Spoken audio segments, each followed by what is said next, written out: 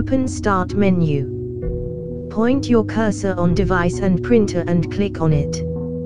Device and printer window will open. Then click on Add Printer.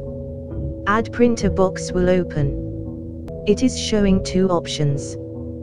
First is Add Local Printer and second is Add Network Printer. Click on Add Network Printer and Bluetooth Printer. Now search window is available that will show a list of available printers on the network. Select the printer which is you want to add from the list. Then click Next.